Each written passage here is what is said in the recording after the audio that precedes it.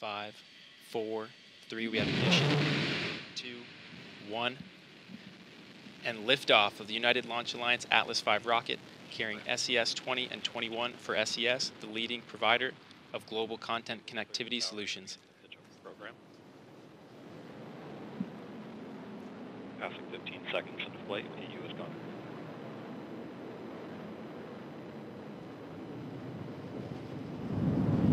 Coming up on 30 seconds into flight, RD-180 is throttled back as expected. Engine response looks good. You're hearing the voice of Jesse Gonzalez providing launch.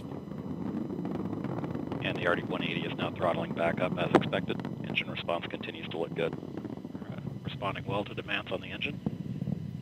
Vehicle is continuing right down the middle of the range.